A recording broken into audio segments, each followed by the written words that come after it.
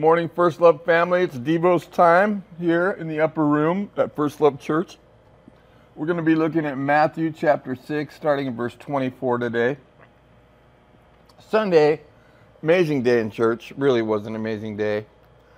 But early on, before second service, as we were greeting people coming in, someone came in who has been missing for a while.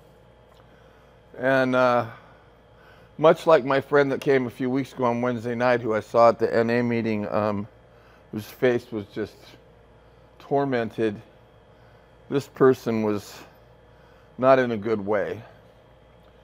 And they said to me, Pastor Pete, I've been messing up bad. And we didn't go into details. I know what kind of messing up this person indulges in, and definitely not pleasing to the Lord, and definitely not healthy for her heart, her soul, her mind. And I said, well, what are you going to do?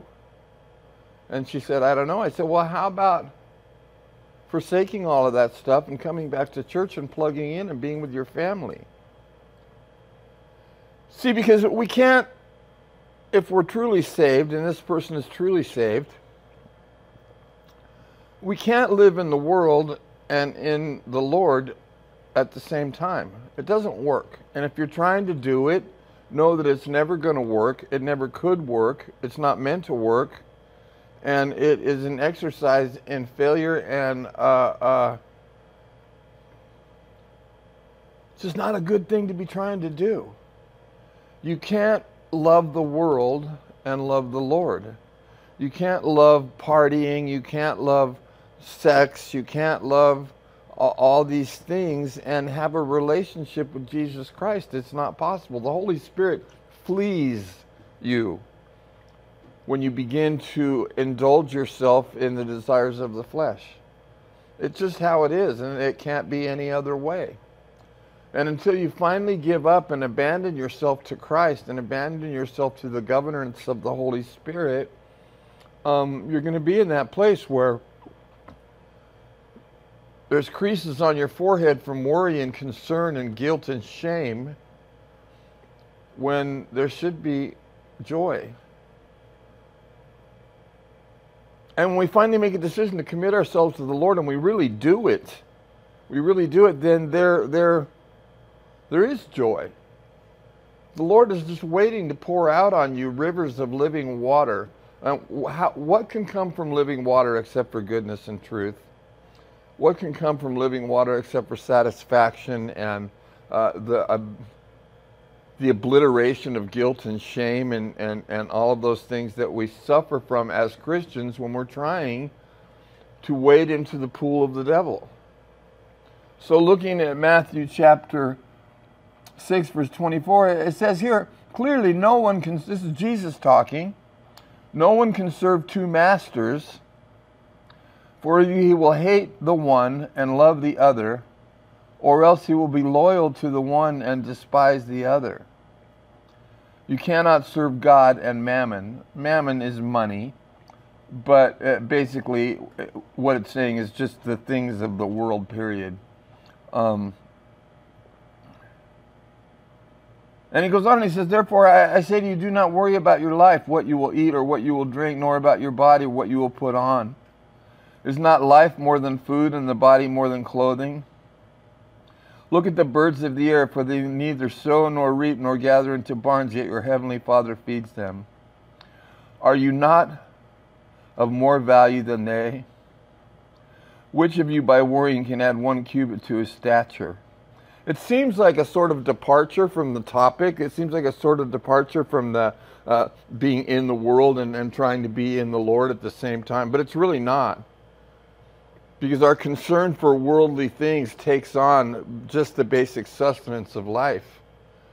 Or if we continue to play in that playground of the world, of the drugs, the alcohol, the sexual immorality, the promiscuity, the impurity, if we continue to play in that world, it eventually does lead down to just our health and our welfare and our very life.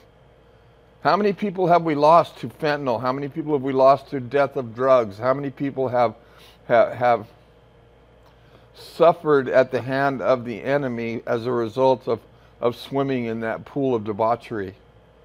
So many.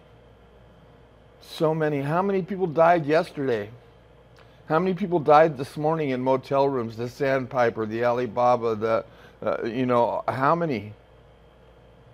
The Harbor Bay, Motel 6. They're littered, absolutely filled with people who have no hope, nowhere to go, nothing going on in their life, and all they have to do is come here, receive the Lord. All you have to do, if you're listening to this by accident this morning and you're in one of those places, all you have to do is come here and quit. We'll help you. We'll help you get them to detox. We'll help you get well. And then we'll carry you. The Lord will carry you. The Lord will bring you to a place of peace. Don't you know that He's called us to peace? God has called you to peace. He created you for peace. He created you for a relationship with Him. No one can serve two masters, for either he will hate the one and love the other, or he will be loyal to the one and despise the other. When you're out there in the world and you're in that motel and you're doing those drugs and you're giving away your body and all those, don't you despise Christians? You don't want to see any Christians, do you? No, you go into the 7-Eleven and there's somebody from church and you like skedaddle out of there quick before they have a chance to talk to you. Because why? Because you're ashamed? Because you resent the fact that they're able to do what you don't seem to be able to do, and the only reason that you can't do it is because you're not willing? God is the helper. And He will help anyone who asks for help. So when you say, I can't do it, it's not true. You can do it. But you need us. You need First Love Church, or a church like First Love Church. I don't know how many there are. You need us. You need the Lord. You need the Holy Spirit. But what you don't need is a forehead full of lines of worry and remorse and shame. God created your face to show joy. Really, He did. He created your face. No matter how far down the scale you have gone, you will see how you can be benefited by Jesus Christ. And then you will see how your experience can benefit others. And when you're helping others, man, there's a high for you. That's a good high, the best high. Sunday after church, we were all dang high. We were high. Because we helped each other, we prayed together, we loved on each other. It was magnificent. Get your stinky butt over here. Pray with me. Heavenly Father, those of you out there who don't know how much He loves you, hear Him now. Lord, speak into the hearts of these people. Speak into the lives of these people that just can't seem to find their way to truth and righteousness. Anybody that's in earshot of this message, I pray that you touch them right now. I pray that you give them a hope, a taste of your promise, that you call them to yourself, Lord God, that you pull them up into your lap. Place your hand on their head and pull their head to your chest, Lord God, that they might hear your heartbeat and understand that you are for them, and that if you are for them, nothing formed against them can prosper. Thank you, and we praise you. In Jesus' name, amen. Love you guys. See you tomorrow. I was a dead man walking until you left this dead man walking back to life. This is First Love Church. Welcome home.